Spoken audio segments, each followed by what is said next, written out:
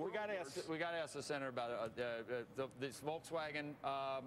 What's the situation, Senator? What do you want to say? Huge victory.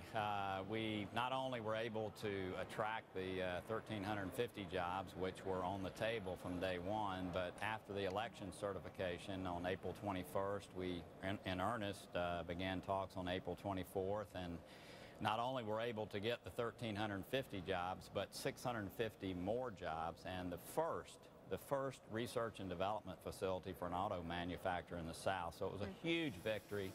Our governor and the economic team he has did a great job. I was, privileged to be able to help see it through, and it's a huge win. 2,000 jobs directly impacting Chattanoogans and Tennesseans, and again, establishing Tennessee as the place of auto manufacturing in our nation. So it was a sweet victory, and the path we took, while I know the nation watched and, it was a little bit controversial, Joe, there was no other way to get to this place without taking the path that we took. So very gratified and very happy for those 2,000 families that are going to be so directly affected.